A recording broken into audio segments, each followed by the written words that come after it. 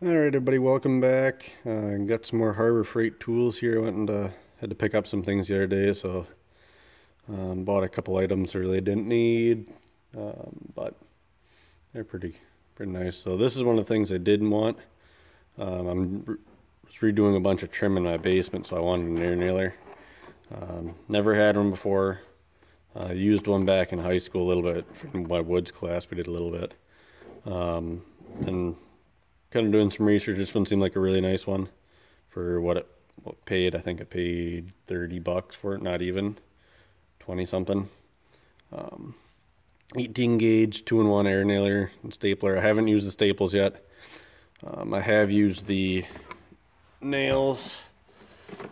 I did, I don't know, 150 feet or so of it the other day. Pretty nice little air nailer. Came with a fitting on the end here, just put some oil in it and went.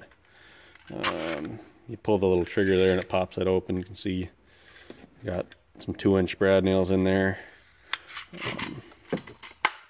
I don't know, they did a good job. Never jammed. Was very easy to set the depth on it right. I just adjusted the compressor a little bit and seemed like it worked great. So that's the first tool. No complaints with that. Next thing I bought, which I really didn't need but I kind of wanted, was this load tester for batteries. So the only reason I really wanted one of these was I was doing a starter, had to do a starter the other day, and I wanted to make sure the battery cables were good. The starter was completely junk, but I wanted to load the battery cables and make sure that they weren't shot also.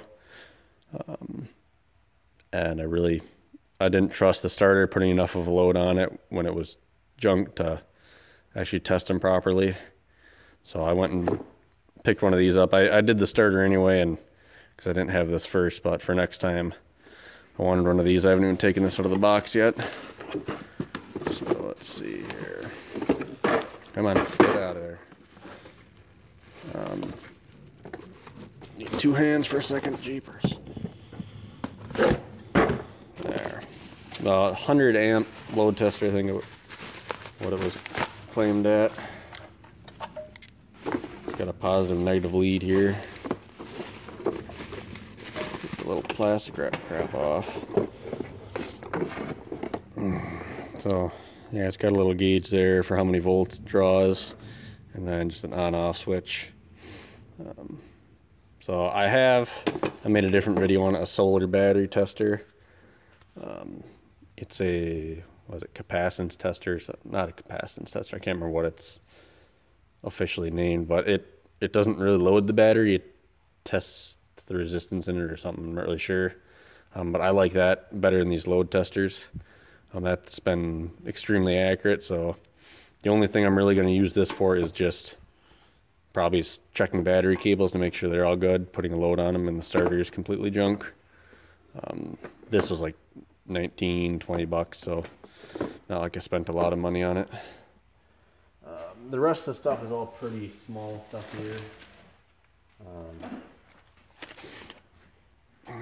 Just bought some of these little locking clamps, the hemostats.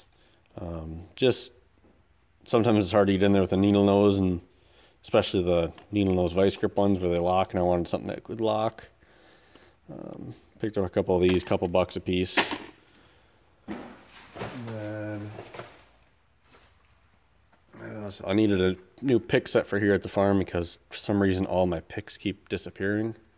I don't know where they go, but they run off. So another couple bucks here. Cheap little pick set. And then I'm not sure how these will work, but they were in like a clearance bin. Got these LED lights. They have a little piece of foam on the back here, it looks like. Or not foam, Velcro, jeepers. That you can stick them to a wall and then take the light off and stick it back up. I mean, they're pretty bright.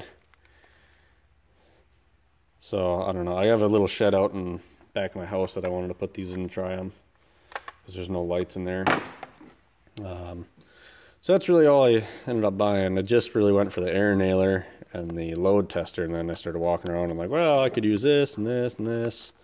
So I had to get out of there before I spent too much money.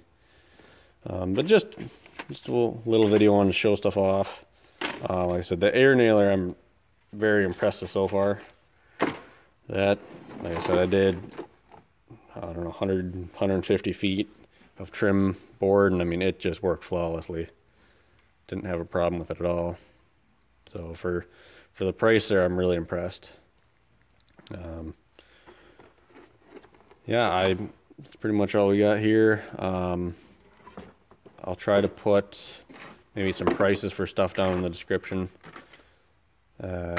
Thanks for watching. Check out some of my other stuff. I made a different Harbor Freight video with some more tools in it.